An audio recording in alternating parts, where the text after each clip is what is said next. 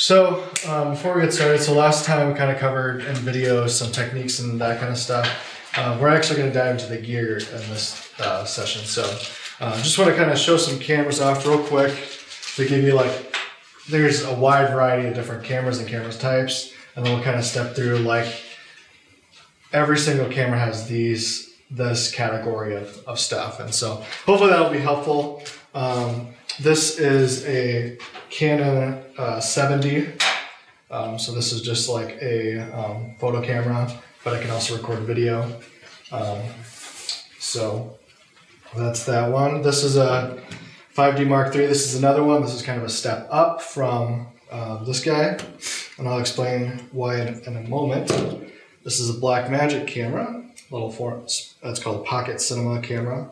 So it just has some different capabilities than these two have. You guys probably all recognize this little guy right here. He's really cute. Really fun for action type stuff. Over here we have, this is our Hitachi Z HD 5000. This is the camera that we use on weekends, and so you can see it's a monster. There's a reason why we use this one, and I'll kind of get to that in a moment. And then we also have this guy over here. So this is our Canon XF305. This is kind of what we use for run and gun type stuff. And it really we're starting to use them more on weekends and that kind of stuff too. So those are kind of our cameras that we kind of have in the house. We'll kind of step through the different parts of cameras now, and I'll explain what the difference is kind of in these guys as we go along. So with cameras, digital cameras now, they have sensors. So in the old style film and photo cameras, they used to have actual film. Do you guys remember those film canisters that you'd have to go and get developed and that kind of stuff? So since then, they've developed the digital sensor. And so each one of these cameras has a digital sensor in it, but there's two different types of sensors. There's an older style and then the new one that's kind of starting to take over. So there's the CCD, which is more expensive, but it has less noise just because the way that it processes images and that kind of stuff. They kind of look like this. You have your CCD, I think on this side, this is the CMOS, I believe. Could be either or. But the sensor basically is the thing that captures the image, and so the different technologies capture them in different ways. And there's benefits and downsides to both. So all of these cameras right here are CMOS sensors, which is kind of newer technology, which they've been developing. That's what basically your phone has in it. That's what these guys have in it, even this little guy. This is the only one that actually has a CD sensor in it. So the nice thing is it has less digital noise. When you're doing low light and that kind of stuff. Even this guy has a CMOS sensor. So just two different technologies, and they just process the image a little differently, but pretty similar for the most part. So that's the sensor. The next thing about the sensor is the size of the sensor. So these cameras, they might look the same, these two, but they actually have two different size sensors on it. So this one, the 5D Mark III here, or this is actually the 2, has a full frame sensor. So what that means is that it has a 36 by 24 millimeter sensor. So that's what we call a full frame sensor. That's kind of for the most part, the largest sensor that we work with. And then you have the 7D right here, which actually has a crop sensor, or it's called the Super 35. And the Super 35, it has a 24.6 by 13 millimeter sensor. So it's just a little bit smaller. And I'll pass this around so you can kind of look inside of it, but just be careful with them. You can kind of see there's very much a difference in the size of the sensor just from looking at the mirror. So the sensor is down inside, that's a mirror reflecting it. So you can kind of see the size difference. And then you have these two guys, and I believe I think this one's still the ACPS, I believe. So it's the same size as that 7D.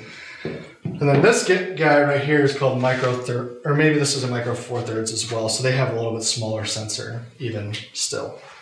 So And I think these guys are both 1/3 inch sensor as well.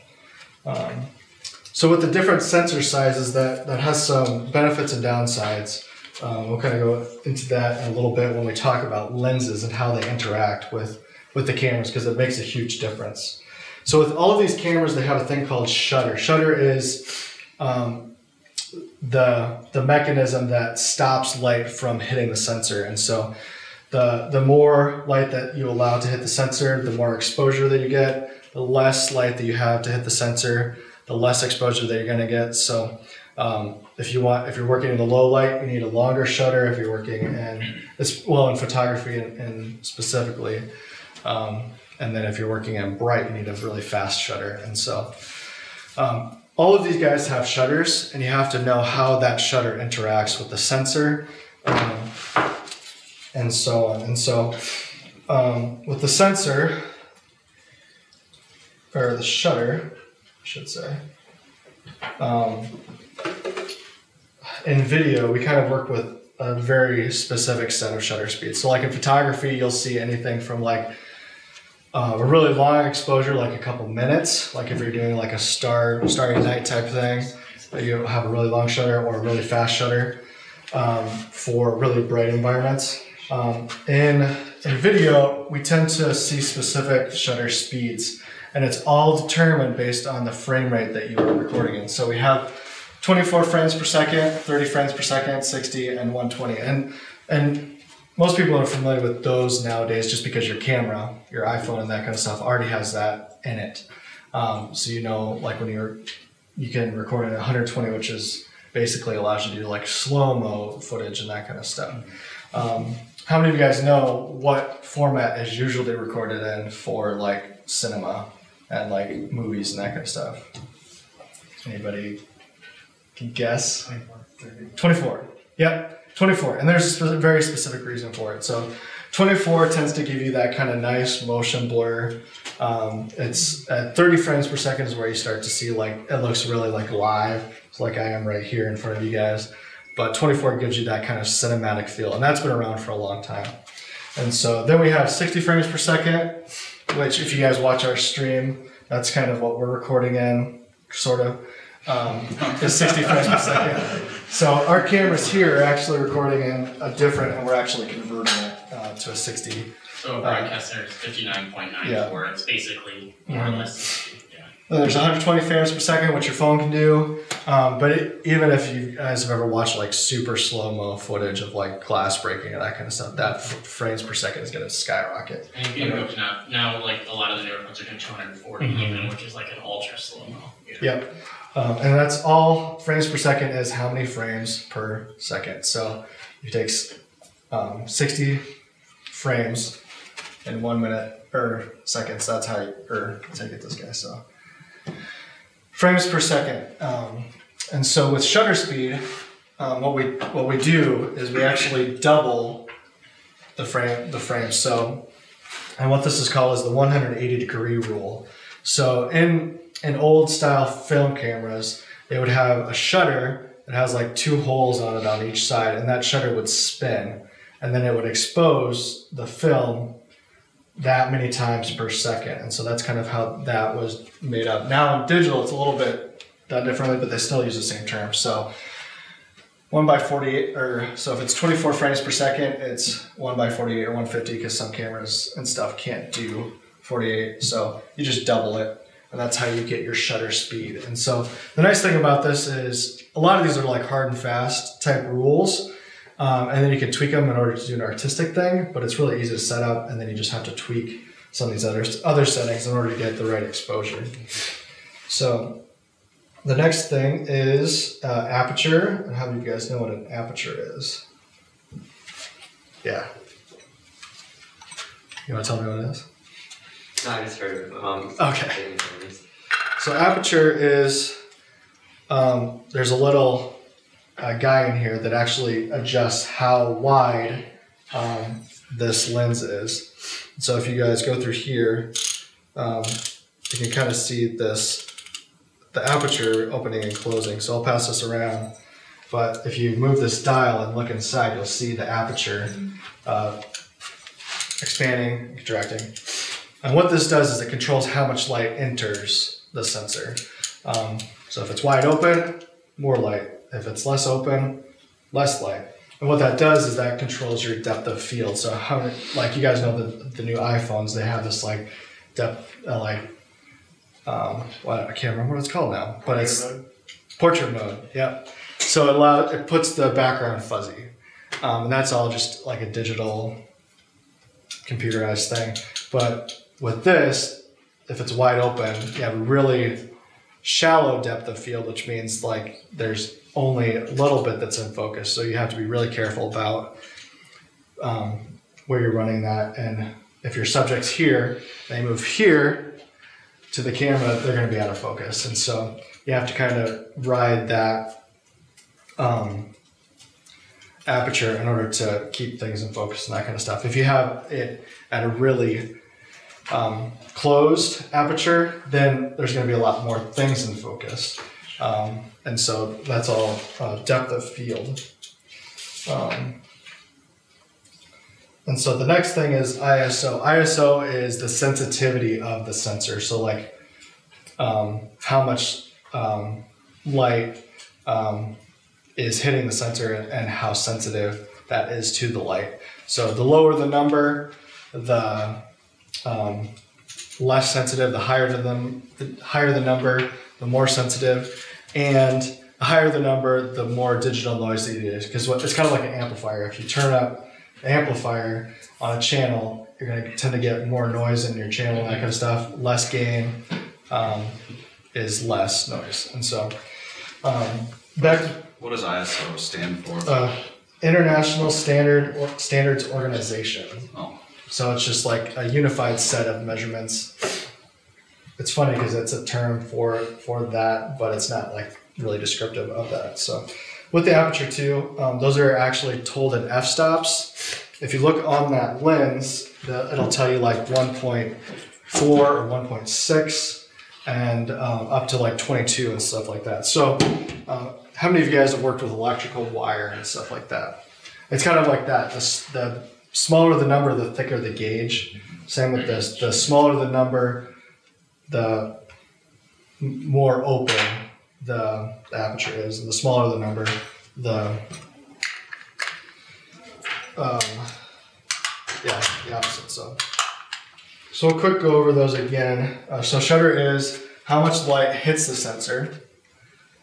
The aperture is how long the light hits the sensor. How much light hits the sensor is the aperture, which is depth of field. The shutter is the motion blur, and the ISO is the sensitivity of the sensor.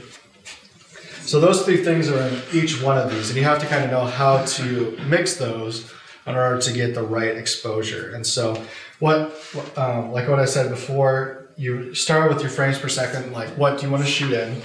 So you shoot in 24 frames per second, 30 or 60. So you figure that out first, and then you set your shutter speed, which a lot of these are kind of auto shutter speed. What it'll say is like 180 degree, and that just automatically doubles your shutter. These guys right here, you'll actually have to set them because they're photography cameras that can do video. And so you have to just be on the watch for that. You either set the shutter speed, which is a ratio here, or you look for that 180 degree, which is like on the 305s. And then, just set your sensitivity to ISO. Like on these cameras right here, these broadcast cameras, they talk about it in gain. So you have low gain, medium gain, high gain. It's the same thing. And then even in these guys, you can tell it like how much you want to do. And it's all in like dB ratings. Let's say that something isn't bright enough. So if you have this lens on your camera and you're running it full open at 1.4 and it's still not enough light, what you would do probably is either adjust your ISO or your sensitivity or your gain. All those are the same. Bump it up in order to be able to see more, or you need to light the subject and that kind of stuff more. So as you increase that gain, you're also introducing more noise too. Yeah. So because like you have a signal and you have the noise or the like junk that you're picking up, and as you increase your gain, you're also increasing the noise. That noise too. So just be conscious of that. So it's usually best to run on low gain because that's less noise. If you have to do like medium and that kind of stuff, that's kind of the sacrifice that you make. Otherwise, more light. So when you do it with the lens with the aperture, you're doing it mechanically. Yep. And then when you do it with the camera, you're doing it digitally. Exactly. Okay. Digitally You're turning up with the gain or the ISO. You're amplifying. So you want to try to do it mechanically first before you increase that. Exactly. Okay. But then you also have to remember that the wider the aperture, so like you're really shallow depth of field, so you could have a hard time keeping somebody in focus. And so if instead of running at a 1.4, if you run at a 4, that would mean more things are in focus, but that means you need more light. So the next thing is if it's too bright, like if you have your guy all the way cranked down as small as it goes, letting it as least amount of light as you can, the next step that you have to do is look at ND filters, which is a neutral density filter, which basically cuts the amount of light that goes through the lens. And a lot of these cameras have it. This guy has an ND filter built in. That C100 has an ND filter built right in. And you just turn that up in order to cut the amount of light coming into the sensor. It's not built in. They have little rings basically that you would just fix on the front of the lens. Yeah, and in lighting, they have gel to be able to cut the light out of your light fixtures and that kind of stuff. So now we're going to talk about interlaced versus progressive. So there's different recording formats. We talked about 24, 30, 60. The next thing is interlaced versus progressive. So this is really common because up until the last couple of years, interlace has been a thing. Even if you're watching like over-the-air television and that kind of stuff, that's all interlaced signal unless it's specifically broadcasting 720p, which some do, including like ESPN. ESPN broadcasts in 720p. And the reason for that is this. So interlaced basically cuts stuff in half into two different fields in order to decrease bandwidth. So if you had just one frame of like this each as a progressive format, that consumes a whole lot more bandwidth. And so for television and that kind of stuff, what it does is it splits it into two fields and it puts it together to kind of make a whole image. The downside about this is that you'll see interlaced lines. So, but this is kind of a broadcast standard, is this 1080i format. And so, you know, over-the-air television uses this, and you'll sometimes see it. So that's kind of the downside. So if you start to see lines in your image that are horizontal like that, that's probably why. And so it tends to be better to like record in a progressive format because you don't have to worry about that. And that interlacing is particularly noticeable when you have motion. If it's Exactly. a standstill image, it's not usually as noticeable. Yeah, and that's why ESPN uses it for sports, because it's a high, quick image type stuff. So you start to see that more. This guy right here, this camera, can either do 1080i, 5994, so 5994 is the frame rate, or 720p, 5994. You get either one of those two, and so ESPN would use the 720. We use the 1080 in order to get that little bit more resolution, which is then cut down a little bit by using interlaced. But that's kind of the two broadcast standards. And they're starting to go up, or starting to progress beyond that as we look toward 4K and that kind of stuff. So that's interlaced. And so when possible, we try not to use interlaced, but like with broadcast type stuff, it tends to be inevitable. So, because that's what they use for like artificial like slow-mo to like give you faster frames per second, right? Is that what they use? I don't think so. Because like I know like on like your phone, like if you go like, I think it's,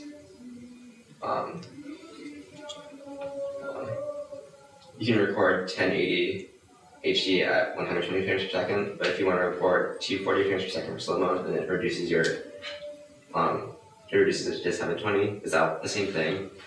Yeah, it's all about bandwidth and processing in that regard. So if you want to get a higher frame rate, it uses more processing. So like on your phone and that kind of stuff, it'll actually jump down to 720 in order to get that faster frame rate, because your phone can only has so much resources in its processor. So that's just choosing what you're going to sacrifice, either resolution or if you want to get a faster for slow-mo and that kind of stuff, you go to down to 720 and that kind of thing. So, yeah. So this guy can do 1080i 5994 as well, and that's how we how to interact with our broadcast stuff. So it's a little bit about that. So the next thing I'm going to talk about is lenses.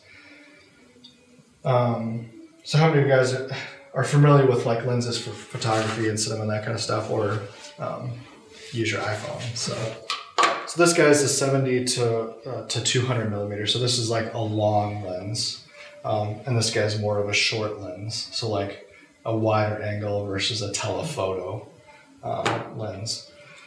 So all that to say, you have to kind of look at how far away your subject's going to be in order to determine what lens you're going to use. But there are some aspects in order to consider when you're looking at lenses. So with each one of these sensors, we're going to go back to the size of the sensor. It makes a big difference on how the image looks after it goes to the sensor. So this is the full frame sensor. So if I put this lens on this 5D camera, it's going to look like this. So it's full frame. So it's getting that full image because that sensor is bigger. But when you put this lens on this 7D camera, it's a crop sensor. So it can only, so it changes kind of how what the sensor is able to receive. So it actually ends up being able to just see this green part. So using the same lens, you get two different like areas that it's able to see. Different frames. Yeah. And so, and with this Micro Four Third, which is going to be like this guy or this guy, or even some other cameras, it's going to look more like this red one. So you just have to be careful with how your lens interacts with your sensor. And so like these guys right here actually have this ACP sensor. And so you look more zoomed in than you do with the full frame sensor. But the benefit to like a full frame sensor that you can get really close up to your subject. So if you are using the full frame sensor with like a 24 millimeter lens, you're able to get really, really close, but still able to see pretty wide. So the benefit of that is if you're shooting in like close quarters, it's really beneficial for that type of thing. But if you're like trying to shoot, see somebody on stage with your lens, that's not going to cut it because they're going to look like this. And so getting a more telephoto lens to be able to see that is beneficial.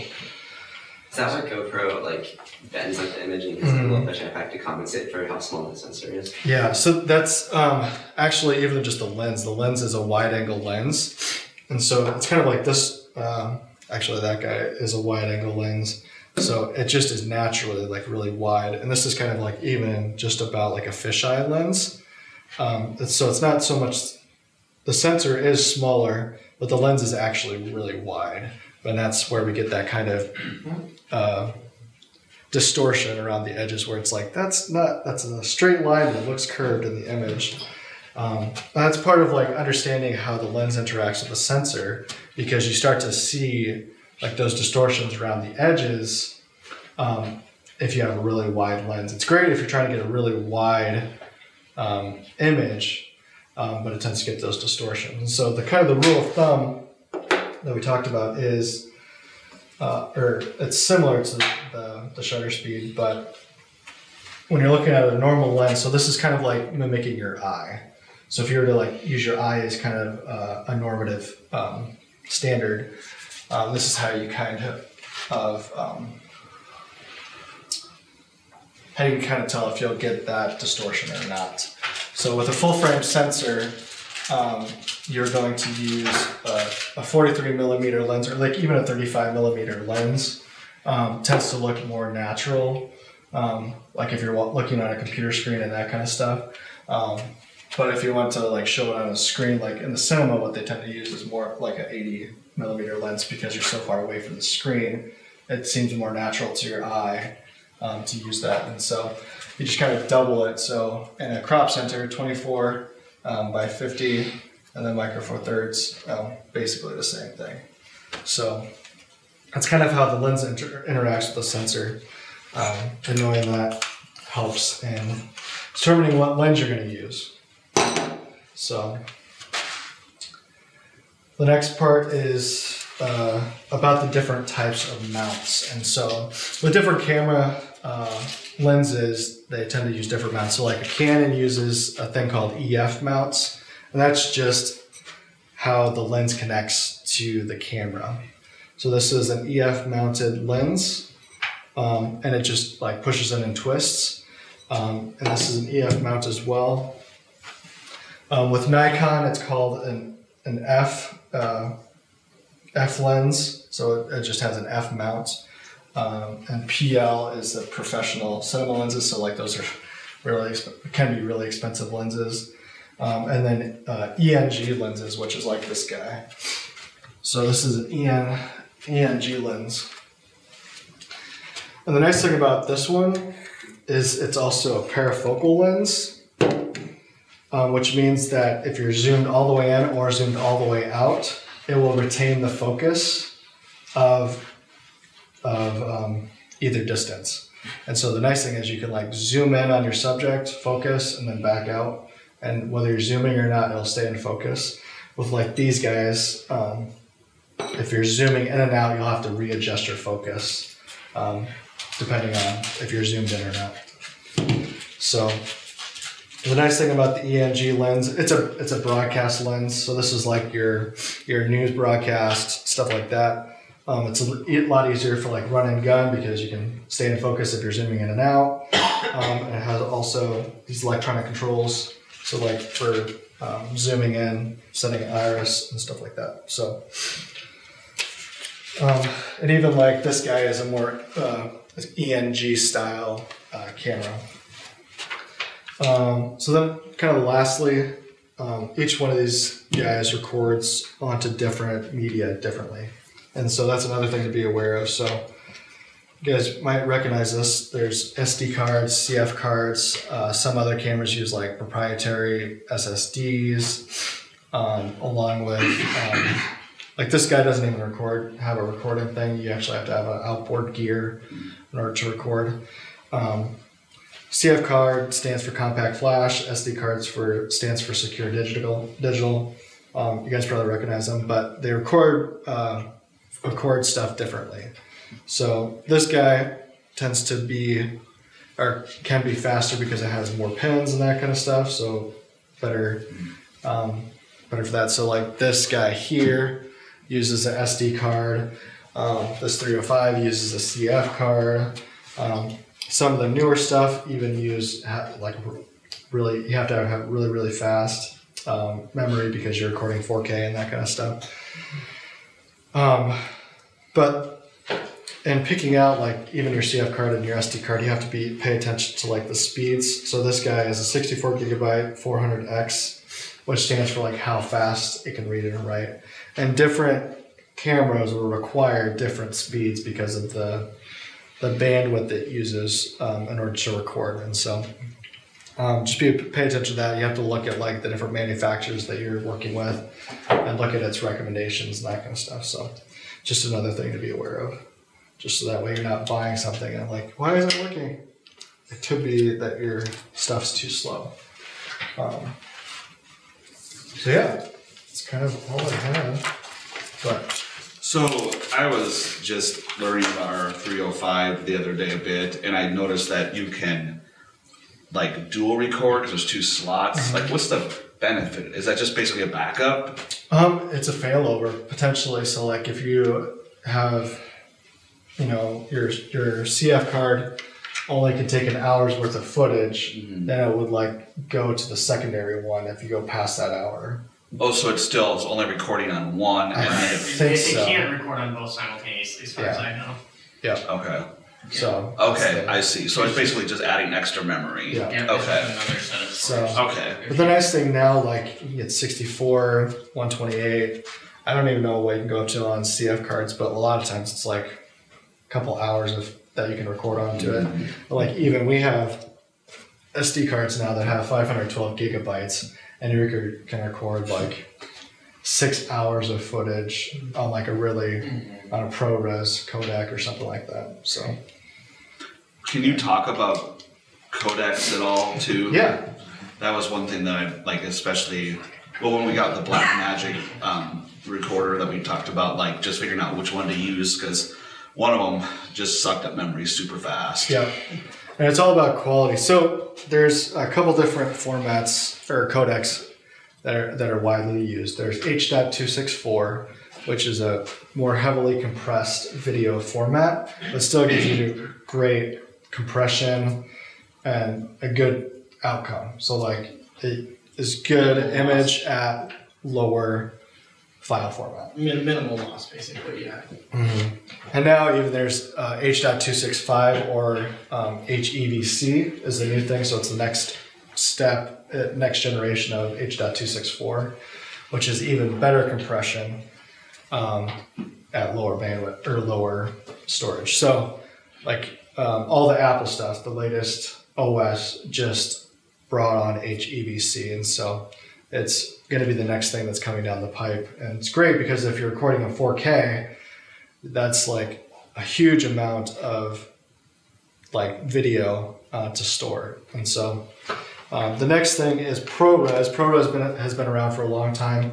It's less compression. It's kind of like professional grade recording. So you have a lot less compression, which means that you potentially have less loss in your quality and that kind of stuff. So like I know our Blackmagics here, the lowest that it can record is like ProRes standard or whatever. Okay. And then there's like HQ. There's different like flavors of ProRes. Yeah, I think the one that we're using is like ProRes LT maybe. It's probably like long play, so it's like more compression, that kind of stuff. And that uses more storage, but then you have that less loss. And then the next, so those are the basic two, but then you start to get in like manufacturer specific codecs. And so like this guy will record in, it might be H.264, but like the C100 records in a format, and it has like, it's called I think an MXF wrapper. So then you actually have to go through a video editing software in order to edit it. So you have to import it, and then it puts it all together. Same with this guy. It has a MXF wrapper around the thing for compression and stuff like that. That's a little bit harder to work with, but yeah, the standards are kind of like H.264 and now HEVC or H.265 and ProRes. But then there's like lots of difference between different manufacturers, but yeah. So depending on if you have the option, like if you need more storage to be able to record longer, H.265 is going to get you more. So like when we render off for weekends and that kind of stuff, we'll use H.264 to be able to upload to Vimeo, YouTube, all that kind of stuff. But like on our SD recorders, like HyperDecks and stuff like that, it's all ProRes. And then you just send it through like Premiere and compress it down to H.264. So there's others too, like uncompressed. That's basically like a bit for bit onto raw recording, which eats a ton. Massive. Yeah.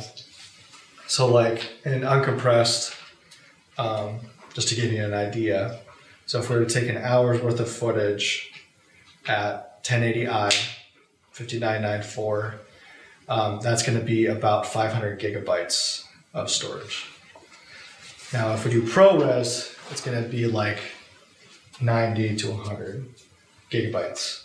And then H.264 is going to be more around like that 5 to 10 gigabytes. So you can just kind of see.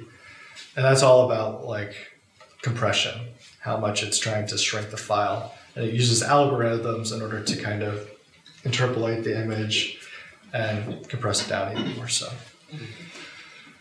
Yeah. A lot of crazy stuff. And the nice thing is there's lots of like calculators out there. If you go to like AJA, they have a calculator to be able to determine like at ProRes with this much time, how big of a file is this going to be. So that way you're not like in trouble when you're out in the field and you're like, oh, we just ran out of media and I don't have anywhere to dump it. So